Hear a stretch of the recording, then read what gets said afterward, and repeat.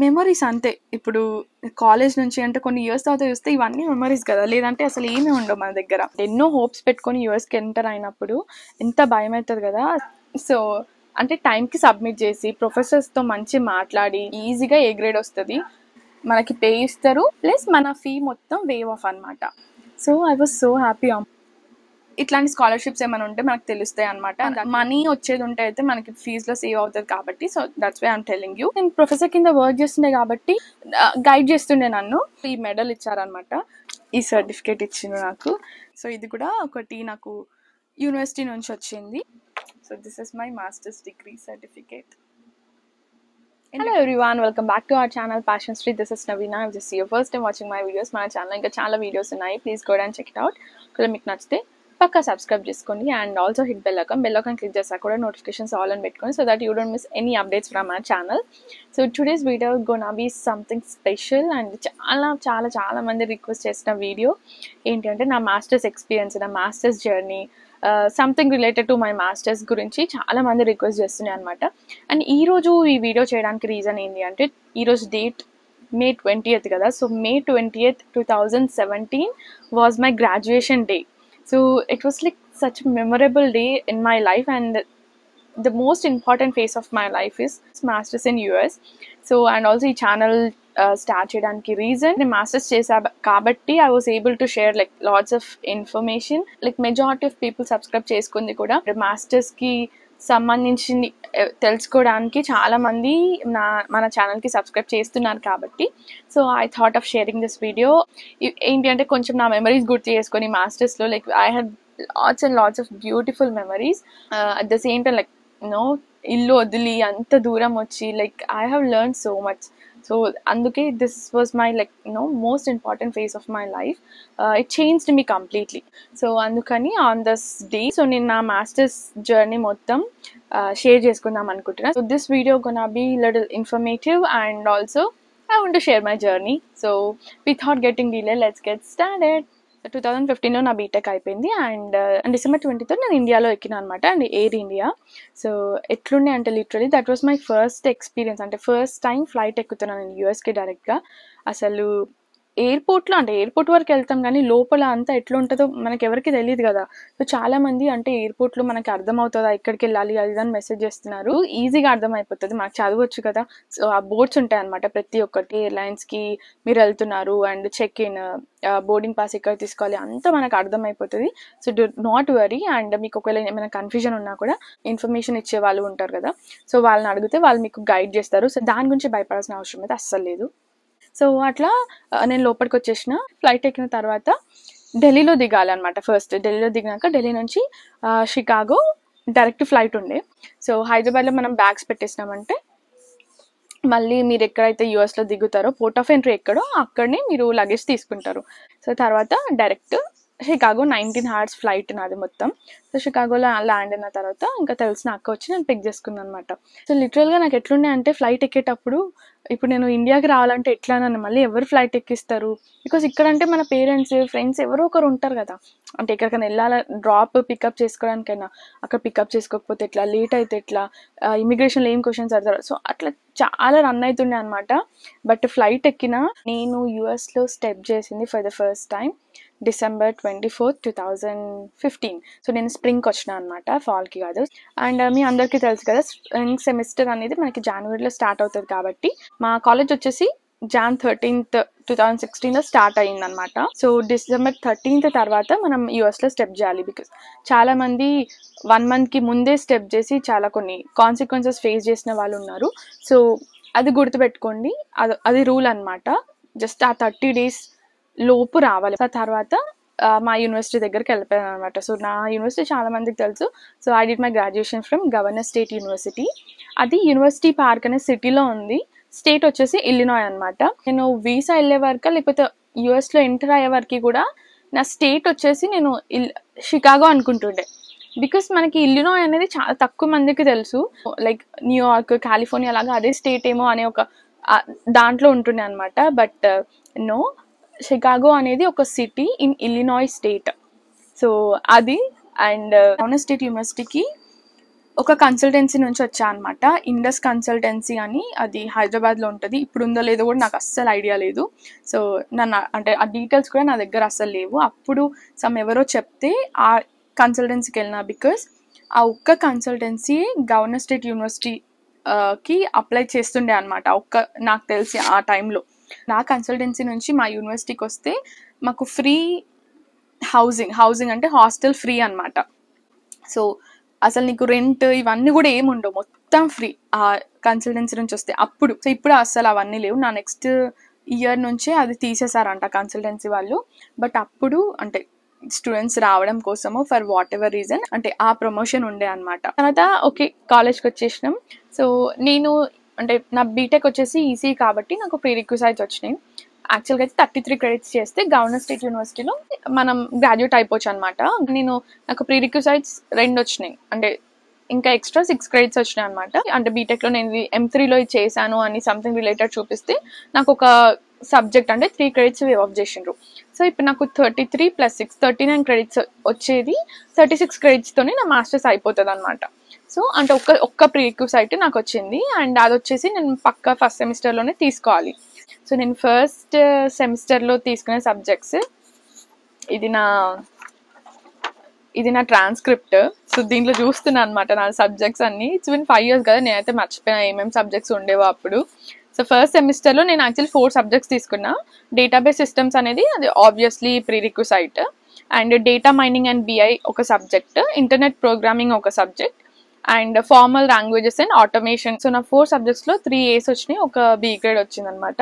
So ఆ B grade వచ్చినందుకు నాకు 3.7 GPA వచ్చింది అవుట్ ఆఫ్ 4 ఫస్ట్ సెమిస్టర్లో.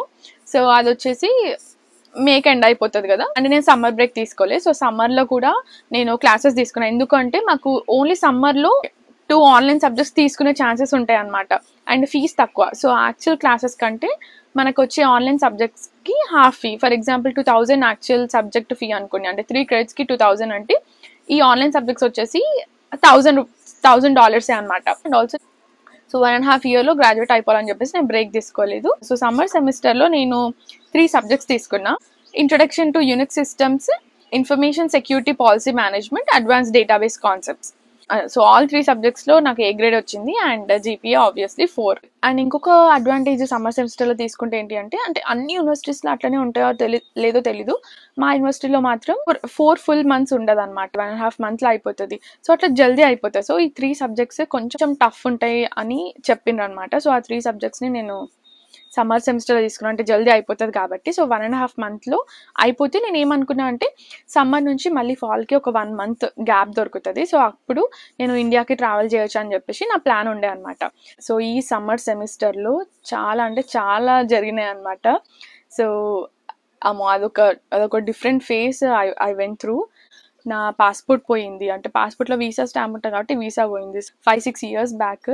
పాస్పోర్ట్ పోతే ఏం చేయాలో కూడా ఎవరికి తెలియదు. ఇంకా అందరం ఫ్రెండ్స్ ఎవరికైనా తెలిసేమో అని చెప్పేసి అన్ని కాల్స్ చేసుకుంటూ కూర్చున్నాం. నా కజిన్ వాళ్ళ కజిన్కి సో పాస్పోర్ట్ పోతే ఏం చేయాలనేది ఐడియా ఉందన్నమాట. సో అతనికి కాల్ చేస్తే పాస్పోర్ట్ అయితే ఇక్కడ తీసుకోవచ్చు, బట్ ఇండియాకి వెళ్ళి మళ్ళీ బ్యాక్ రావాలి అంటే మాత్రం నేను పక్కా మళ్ళీ వీసా స్టాంపింగ్కి వెళ్ళాలి, వీసా ఇంటర్వ్యూకి వెళ్ళాలి అని చెప్పిండ్రు. సో ఇంటర్వ్యూ అంటే ఆల్రెడీ మళ్ళీ ఇంటర్వ్యూ వెళ్ళినప్పుడు వాళ్ళు వీసా ఇవ్వకపోతే పరిస్థితి ఏంది. అండ్ అంటే ఎన్నో హోప్స్ పెట్టుకొని యూఎస్కి ఎంటర్ అయినప్పుడు ఎంత భయం అవుతుంది కదా అసలు.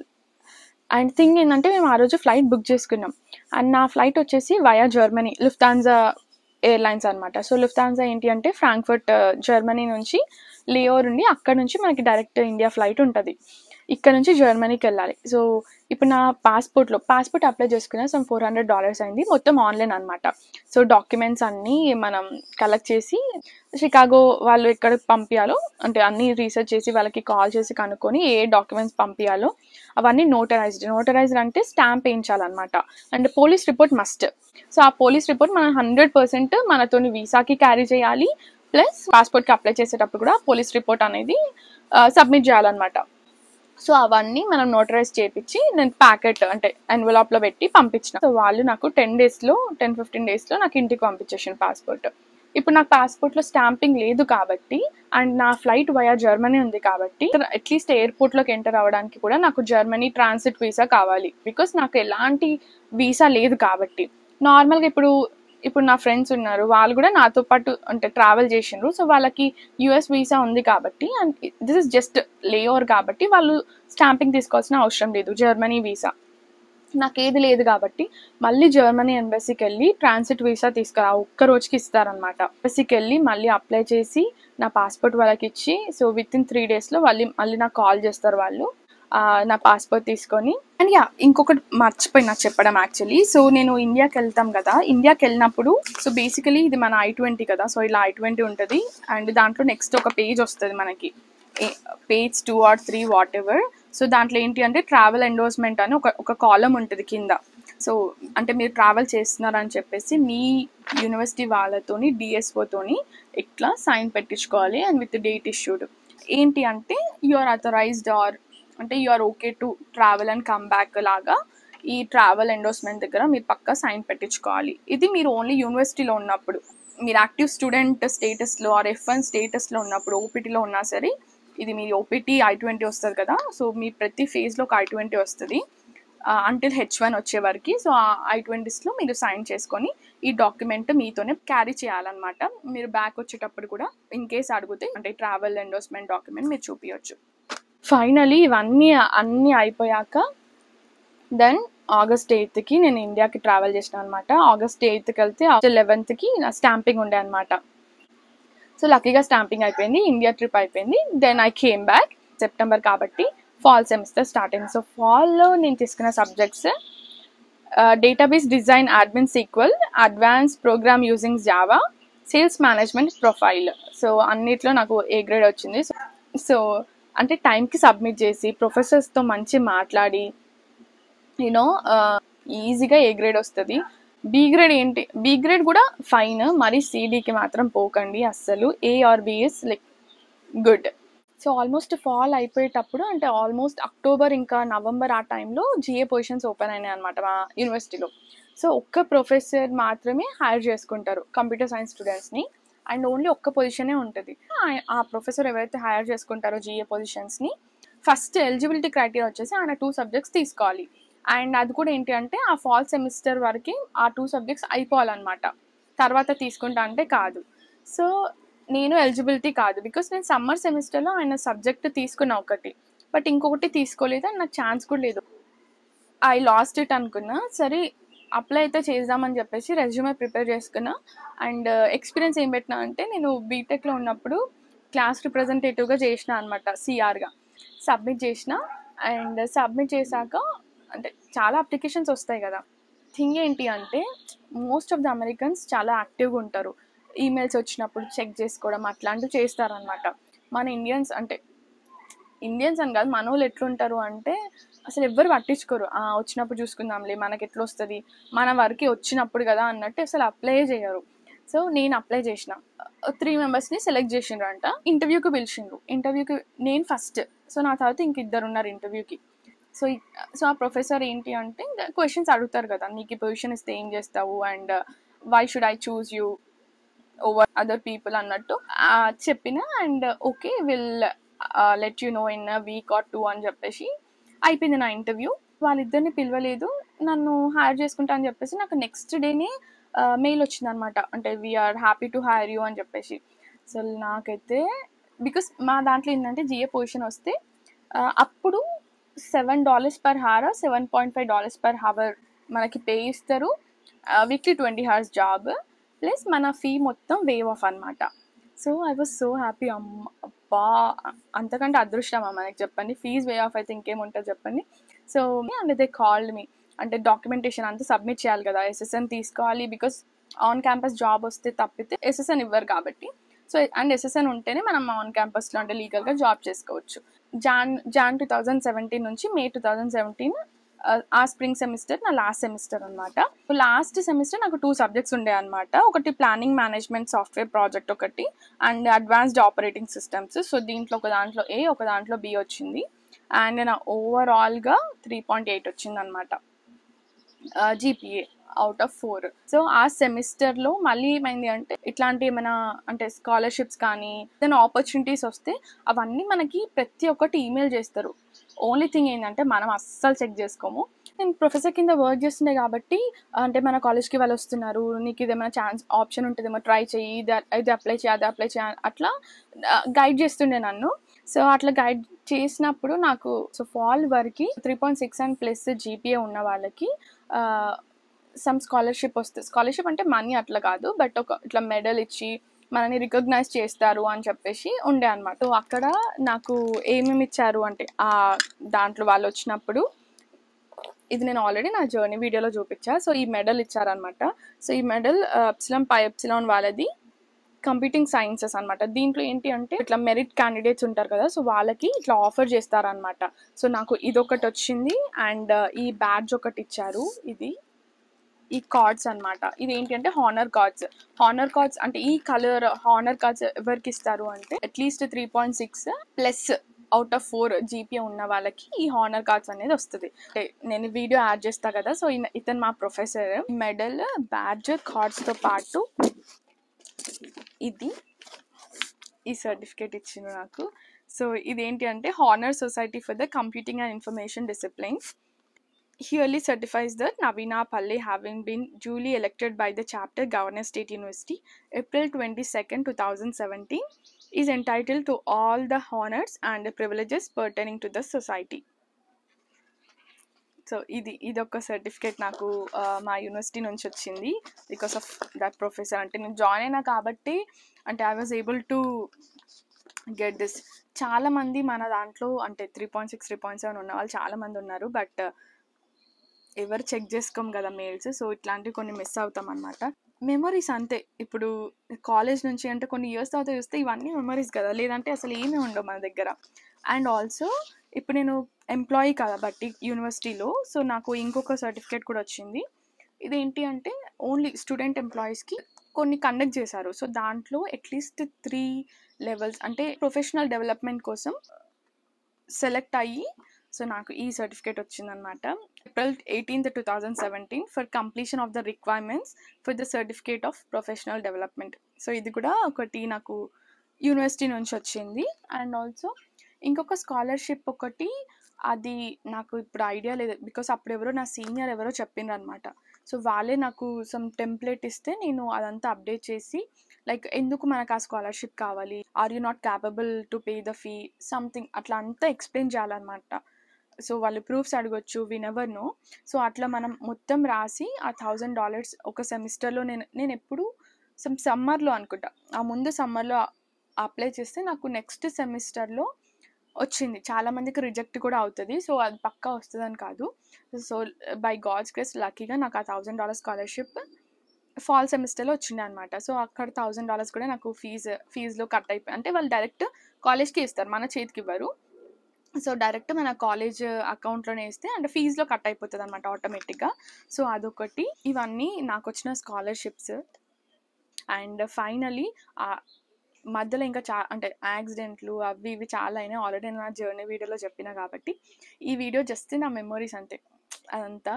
అండ్ ఇంకొకటి ఏంటి అంటే మీరు ప్రొఫెసర్స్తో మంచిగా ఉన్నారనుకోండి, అండ్ నాకు ఇప్పుడు జిఏ జాబ్ అది వచ్చిందని చెప్పాను కదా, సో అప్పుడు లెటర్ ఆఫ్ రికమెండేషన్స్ అడిగిండ్రు ప్రొఫెసర్స్ నుంచి. అంత ఈజీగా వాళ్ళ దగ్గరికి వెళ్ళలేం. కొంతమంది ప్రొఫెసర్స్ అంటే ఇట్లా మంచిగా అర్థం చేసుకొని చాలా ఫ్రీగా ఉంటారు స్టూడెంట్స్తో. సో నేను 3 రికమెండేషన్స్ కావాలి. నాకు 2 ప్రొఫెసర్స్ అయితే పక్కా ఇస్తారు అని తెలుసు. అండ్ ఈ ప్రొఫెసర్కే నేను వర్క్ చేయాలి కాబట్టి ఈయన కాకుండా ఇంకా 3 ప్రొఫెసర్స్ కావాలి నాకు. నా దాంట్లో ఏంటి అంటే నేను తీసుకున్న 4 సబ్జెక్ట్స్ అంటే తీసుకున్న సబ్జెక్ట్స్లో అప్పటి వరకు 4 సబ్జెక్ట్స్ ఒకటే ప్రొఫెసర్ ఉండే. సో నాకు ఎక్కువ ప్రొఫెసర్స్ ఆప్షన్స్ కూడా లేకుండే. ఇంకా 2 ప్రొఫెసర్స్ అయితే అసలు నేను ఇట్లా మెయిల్ పెట్టినా సో ఇమ్మీడియట్గా వాళ్ళు టైం తీసుకొని ఆ ప్రొఫెసర్కి అంటే ఈవినింగ్ లోపే పంపించేస్తున్నంట recommendation letters, because that place a major role. ఇప్పుడు నేను ఏదో ఇంటర్వ్యూలో ఇచ్చిన అవన్నీ నా స్కిల్ సెట్ అయి ఉండొచ్చు, బట్ నేను డిఫరెంట్ క్లాసెస్లో ఎట్లుంటా, హౌ రెస్పాన్సిబుల్ అయ్యా అంటే నేను ఎట్లా చదువుతా, సో అదంతా ఉంటుంది, ఓవరాల్ బిహేవియర్ ఉంటుంది కదా. సో అవన్నీ రికమెండేషన్స్ వాళ్ళే ఇవ్వాలి. అండ్ మనం ఇండియాలో మనం లెటర్ ఆఫ్ రికమెండేషన్స్ తీసుకుంటాం కదా అడ్మిషన్స్ అప్లై చేసేటప్పుడు.